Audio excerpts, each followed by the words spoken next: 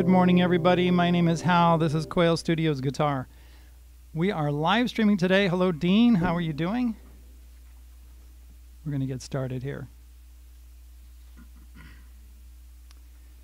This week, I was working and helping some students out, and I've been doing live streams basically on songs that I've been working on lately, and trying to tie them into things that I believe that you will be interested in. And so one of my supporters was wondering if we could do Take Me Out to the Ball Game.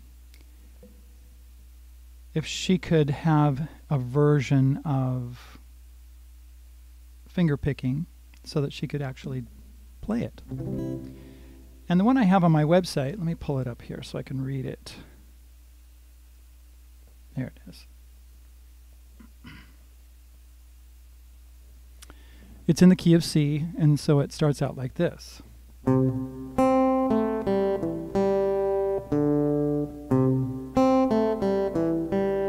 it's in the key of C. It's actually a good key for me to sing in. Take me out to the ball game. Take me out with the crowd. Buy me some peanuts and Cracker Jack. Do you know the song? If you're not from the United States and you don't know about baseball, because I do know some people that were like, what's baseball? Baseball has been around for 100 years. And this song was actually written in 1908 by Jack Norworth and Albert von Tilzer. And they had never been to a baseball game before they wrote this song. And it didn't really become part of the American culture for another bunch of years. I think it was in the 30s that it really, really took off. But they sing it at baseball games. Let's see. Let's start again. Take me out to the ball game. Take me out with the crowd. Buy me some peanuts and Cracker Jack. I don't care if I never get back. Let me root for the home team. If they don't win, it's a shame. For it's 1, and then there's a diminished chord, 2. Let's see, what's my chord? Let's see, what's my chord there? For it's 1, 2, 3 strikes, you're out at the old ball game. So I was starting to work on this song, and that's not a very good place for finger picking. I mean, it's an okay place. Oops. But it's kind of low in the guitar, so I tried this one.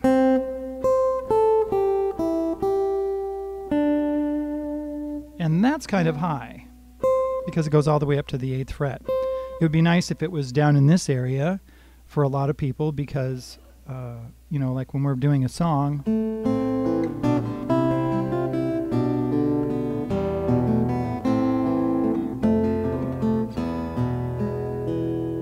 especially if you're not super advanced, it's nice to have it kind of down there, and you can do open position chords and that kind of thing. So that's what I was kind of aiming for.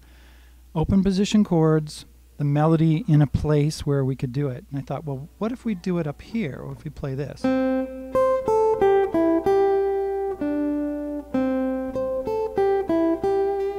Well, what would that would be a C. So what's a C chord on that? And I thought, well, let's see. If I put the capo on the 5th fret, I'm going to check my tuning really fast here. We got my unitune.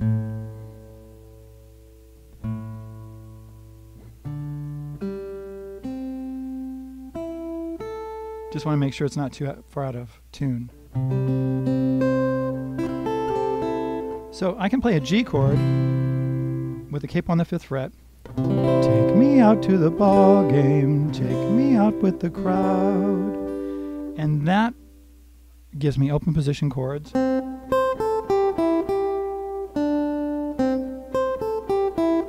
And it also makes it possible that I can play the melody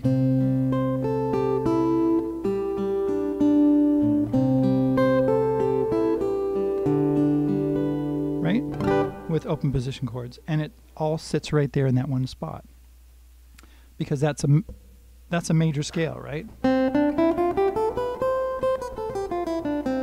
I'm starting on the G string, 5th fret, playing 5, 7, then I'm going to the B string, 5, 6, 8, 5, 7, 8. And that's our major scale right there. I'm going to keep that tuner on because I might need to retune my guitar. So I started messing around with that. Now, I'm not playing a C chord in the sense that it looks like this, right? But now it's a G chord. Looks like a G chord, but if I get on the piano, it's actually a C chord. That note right there is a C on the E string. So this chord becomes a C chord, even though it looks like a G chord. So a lot of times what happens on a sheet like this, we might say, you know, you're going to play a G chord with a capo on the 5th fret. So what I did was I wrote out a, let's see here, let me pick this up. Maybe I'll put it over on this screen. Let me move it. All right, I'm just going to play through the melody. It's going to start on the G string open.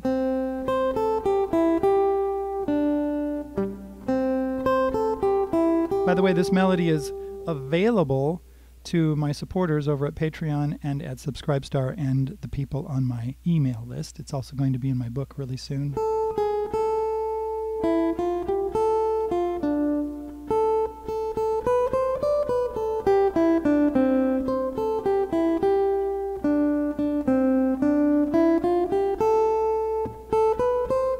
I'm just reading the tab. Now, I haven't actually released this particular tab. It's just a tab of the melody, and that's all it is. You could also take the capo off and play it open. What's my note? Like that. Let me go back to my page right here and see if there's any comments. Where are you other 3 watchers from? Oh, I see. Give me a thumbs up, guys. Yes, Dean wants to know where other people are, where you're from. So if you're here and you're watching, say something in the comments. I know Bob is busy right now. He is not able to be with us in the chat, unless he can do it on his phone. But glad to have you all here. So we're working on Take Me Out to the Ball Game. It's an American tune. And we're talking about how I got this melody, for those of you who are just showing up. And this has something to do with helping you to understand how to play fingerstyle guitar, how to play intros to songs. Okay, you've got to know your chords. So this particular song, let's see, I'm just going to leave the capo off. So I just played the melody for that.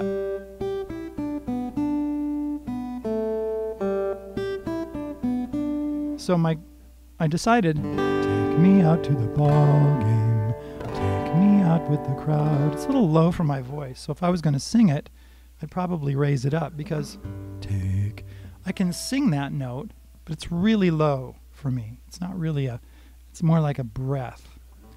So I might raise it up to here. Take me out to the ball game. See, that would be an A.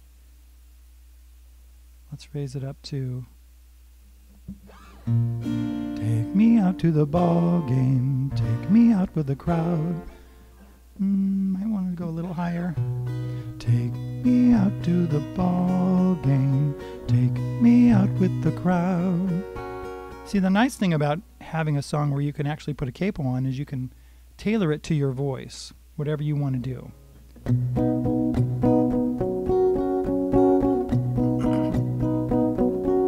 So I'm using a G chord to a D chord. I'm using an E chord. Buy me some peanuts and A minor, Cracker Jack. A, I don't care if I D, never get back. let me root, root, root for the G, back to D, home team. If they don't, does a G7. And it's a shame, C, for it's 1 C sharp diminished. Wait, what's my chord? 1 C sharp diminished. 2 G, 3 strikes you're out. E or E7 at the old A ball G game. G. Did I say G? D, G. So those last 4 chords, E, A, D, G, all major chords. GFG says, hi folks, Trinidad and Tobago here. That's in the Caribbean for those who may be wondering. Very good. Welcome. I'm so glad you're coming to us from the Caribbean. That's fantastic. Do you say Caribbean or Caribbean? I'm just wondering. I'm not from there, so I don't know how you say it. I've heard it said both ways. So, now let's go back to what I was talking about. Let's go ahead and take the capo off again, and I'm going to show you the melody with the chords. So, you got to know your melody.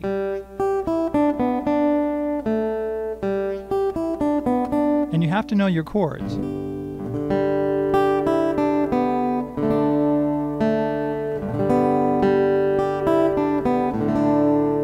Right?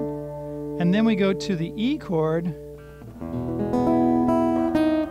Now I thought that was a little bit hard to do. Now I could do that. I could play my E chord. Or you could do it like this. You could play, let's see, what would that be? I'm going to take my... Could do it that way.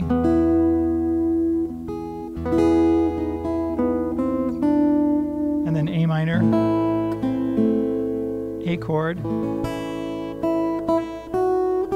Now it's going to go all the way up to the A note right there, but my D chord is down here.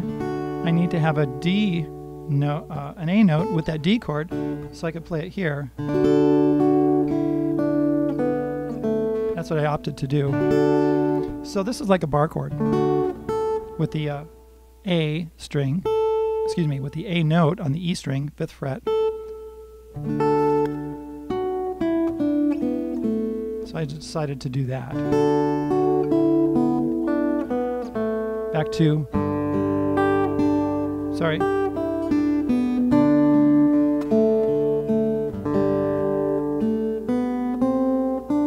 C chord. Now I'm going to go.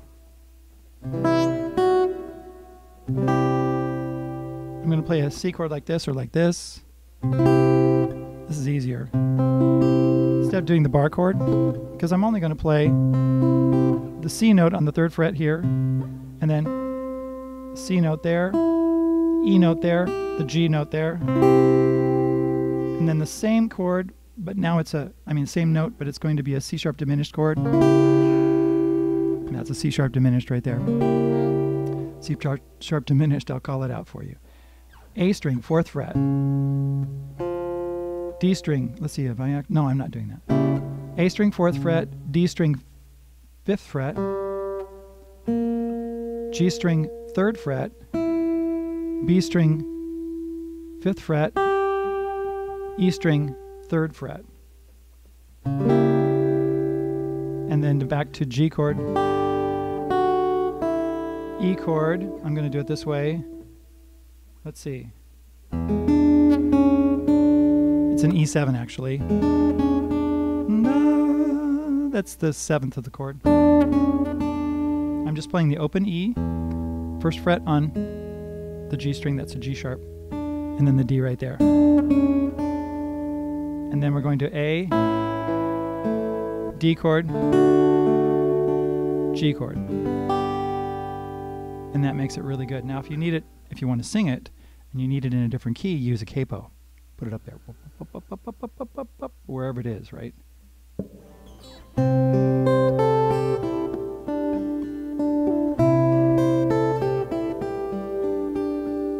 See that? So that's where you can do it. What does this have to do with the relevance of you playing a melody and everything like that. Well, let's say you're going to play Here Comes the Sun. I did this lead sheet, put it in my book, and this is the melody.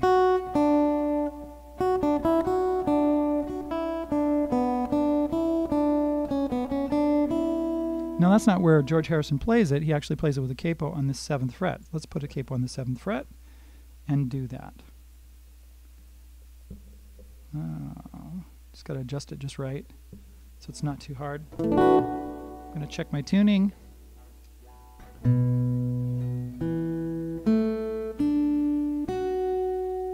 That's a little sharp. There we go.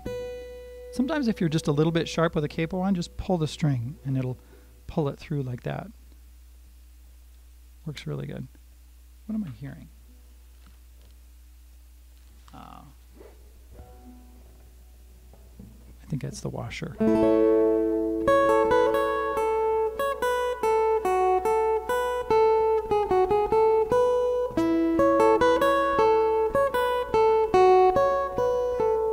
There's the melody to Here Comes the Sun.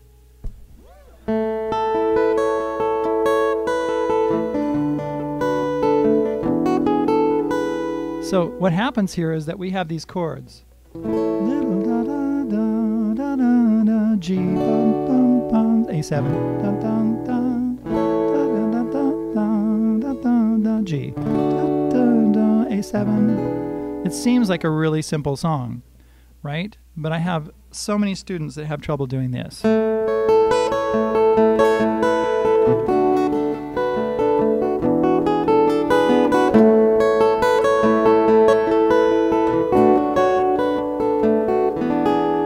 Right? It's because I think they're just unfamiliar with that melody, for one thing, so I wrote it out.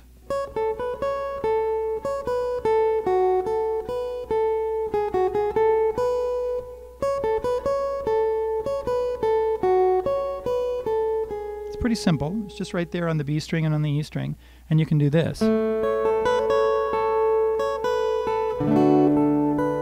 A7, D, G, A7. How does that sound? Sounds pretty good. It's not very far away from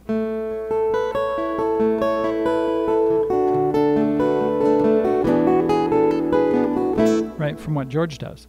So this is the same idea. You learn a melody, you learn your chords, you mix them together, and this is how you do it. This is a fantastic thing to do. Okay, and that's how it works. Well, let's see here. So we've talked about a couple of different songs. Take Me Out to the Ball Game, Here Comes the Sun, and melody and how it works with the chords. You can do this with any song. You can do the same thing with classical pieces that go like this. Let's see, how's that go? Right, and this is a nice little classical piece by Francisco Tárrega.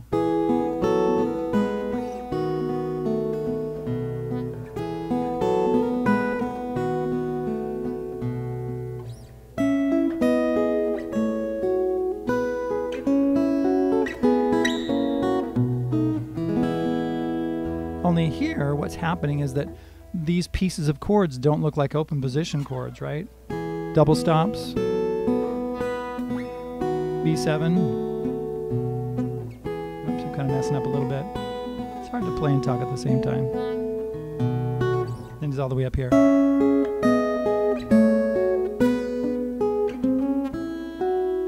Looks like an A minor chord on the 10th and 11th fret. Looks like an A7 chord. It's way up there. That's actually a B7 going to a E, right? So these chords are very valuable. Learning your chords, learning your open position chords first. E, A, E minor, A minor, E minor 7, A minor 7, excuse me. D, D minor, G, C, all of those chords. Let's see, what else did I did I miss? B7, F, this F. Okay, all of those open position chords are very, very, very important. Dean asks, after a couple of umbrella drinks, I can't tell the difference in pronunciation. He's talking about the word Caribbean or Caribbean. Another question Dean asks. Actually, that was a comment by Dean. What's the quickest, easiest way to transition from playing tab with my index finger? Are you talking about like this, Dean?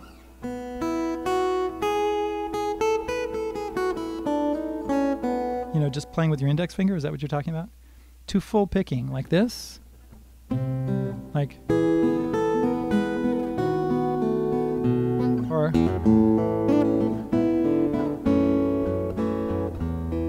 like that? Is that what? Yes, that's what he's talking about. He just answered me.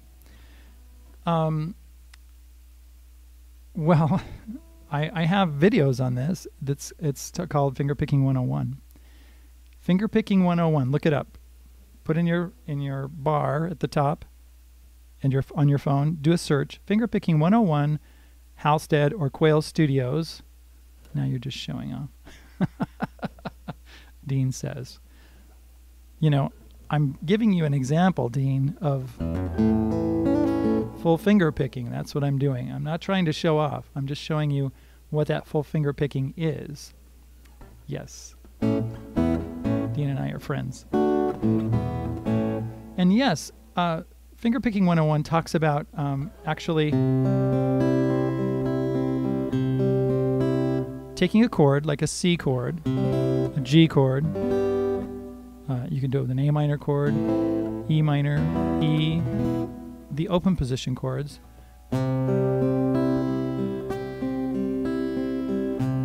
But really, what happens is that we have to learn our hand position. It's really important to know the hand position, what kind of position you have it in. If you have your wrist too close, it's going to be very, very difficult for you to do that. There are times like that when we use a very closed hand position, I mean a wrist, low wrist, right? When we're doing that kind of thing. But to be able to use all of your fingers, you have to teach them what to do. You can't just follow the easy way and just use one finger the whole time. I have students that play with one finger, you know.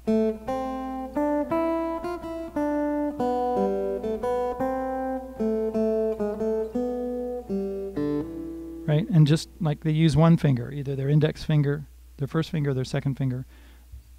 Just to let you know, I call this my first, second, third, fourth fingers, index, middle, ring, pinky. So, and the reason is because on the right hand, we use index, middle, ring, pinky. Left hand, we use 1, 2, 3, 4. And thumb on the right hand. So what you do is you have to teach your fingers what to do, and you have to do it slowly. I did this over a period of a couple of months. GFJ says, I'm inspired by the showing off. Don't stop. Well, I'm not really trying to show off, but I'm just showing you some examples, right, of how to do this kind of thing. So what you do is you take your C chord, and then you go very slowly. I'm going to kind of point, if you can look at my hand right there, I'm looking over at my view of the camera and making sure that I'm in the... I'm going to move the camera down so you can see me better. Here, let's... And you can see this on my other video, too.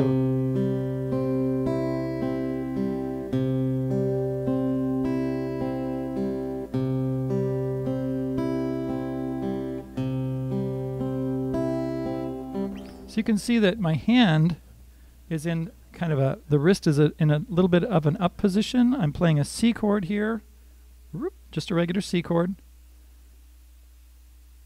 Hope you're not getting dizzy. And I talk about in that video exactly what you need to do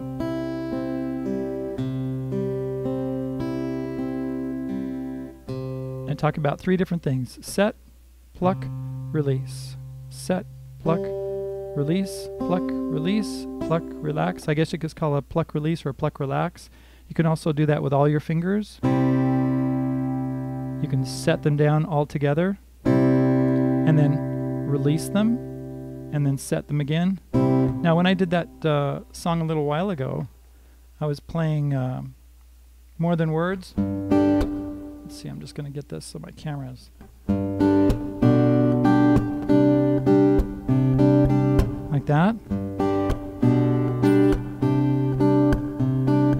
So what I'm doing here is I'm setting everything down, and then you go down and you pluck that, or you hit that.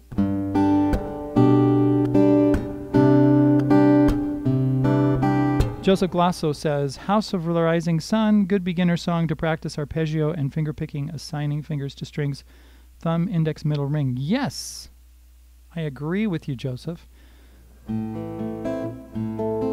Let's see.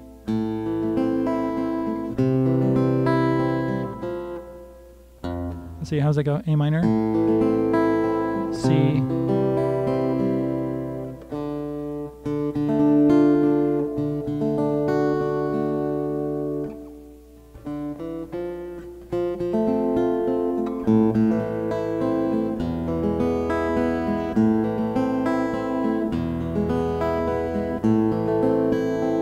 I'm doing it different ways here. I was just trying to remember the chords. So what I'm doing here is this is House of the Rising Sun. A minor, C. So what I'm using my thumb on the A string, going to the D string with my thumb, not using my pinky at this time. And then let's see, it's a D. Right there, since I only have 4 strings I'm working with, I'm going D, D string again, and then F. Same thing here, I'm just using that small chord, small F.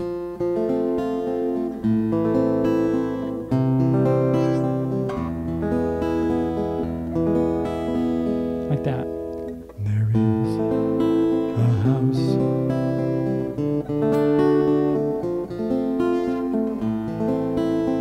Do it that way, or you could use all 5 of your fingers. Now I'm using my ring, thumb, index, middle.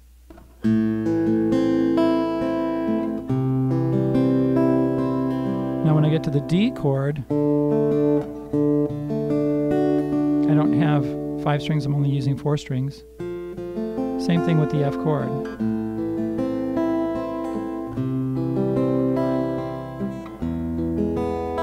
There's the E chord.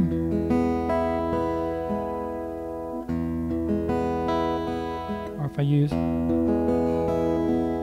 my thumb twice. Yes, A minor, C, D, F, E. I got it. Thank you, Joseph. I appreciate your help.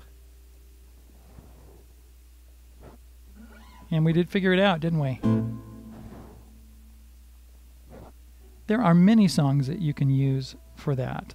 There's also on my website, I don't know if you know my website, it's called quailstudios.com, quail-studios, plural.com, quail-studios.com, and in that you can go to, there's one tab that says music, you hover over that, it goes down, you go down to the guitar book, you click on that, ding, and it takes you to something I call the guitar book. Also under music, let's see, under lessons, if you go to, let's see, was it music? Oh yeah, finger picking study pieces under music. Go to finger picking study pieces and you click on that. There's something called Andantino for 2 guitars, Andantino for 1 guitar, Lagrima, Francisco Tárrega. This one, a little more advanced. Study number 1 by Francisco Tárrega.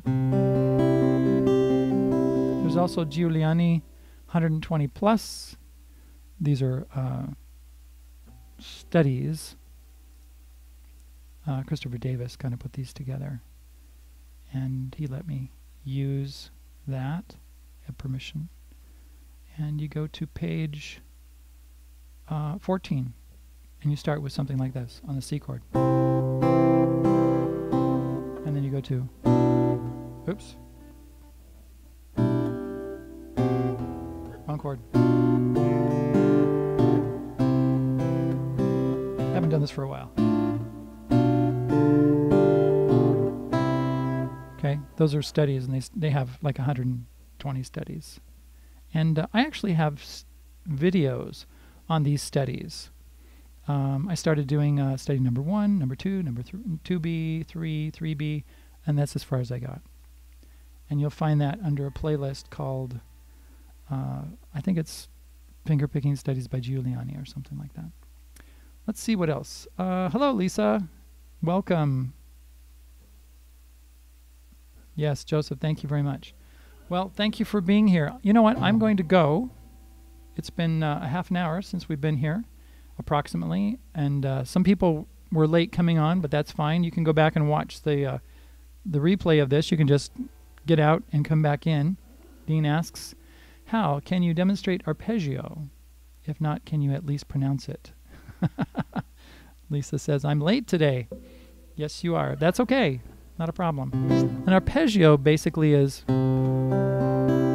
what we were talking about. When we were talking about House of the Rising Sun, that's an arpeggio because it's a chord that is being played. That's an arpeggio. Or it could be, that's an arpeggio. So it can go one direction, it can go the other way. It's when you play a chord one note at a time. So we call it arpeggiating the chord. That's what we do.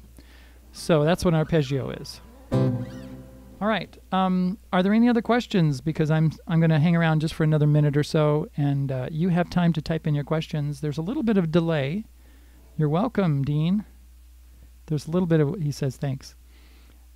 There's a little bit of a delay by the time I call for, you know, answers or questions or whatever, and by the time someone says, oh, let me write this in. Right? I'm not going to touch my keyboard because I might mess up the live stream. GFJ says, thanks, Hal. Appreciate it. Gives me a thumbs up. Thank you very much, GFJ. Appreciate you. From the Caribbean, from Trinidad and Tobago. Yes, we get people from all over, from Indonesia, from South Africa. We've had people here from all over, from Ireland. I don't see anybody from Ireland here today, but they might be here. They'll be here later, and you can leave me a comment in the description underneath. I look at all the comments, at least I try to. And if you say something important or ask me a question, I try to get back to you. If you have a question and you're trying to get in touch with me at lessonswithhal, LESSONSWITHHAL @gmail.com. I get in touch with, if you get in touch with me, I will answer you back. Even if it's just a one-word answer like yes, or actually I usually do more than that. But I answer all my emails, and I try to look at all my comments that come in, but that's a big job. I have 90, how many thousand people on my channel now, and so I can't answer everybody, but try to. All right. Thank you very much for being here. I don't see any of the questions coming in. We'll talk to you later, and have a good day. Let's see. Oh, that's not working, is it? I wonder if this works. Nope. I thought I had maybe a chord in there, but there's no chord in there. I was going to play a chord as I go out.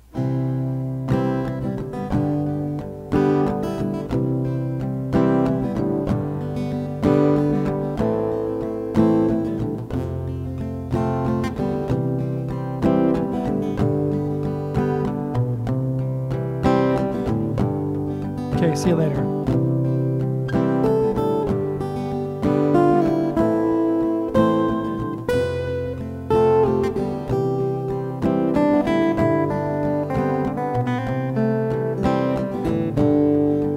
Just an improvisation. See you later, Lisa. Bye-bye.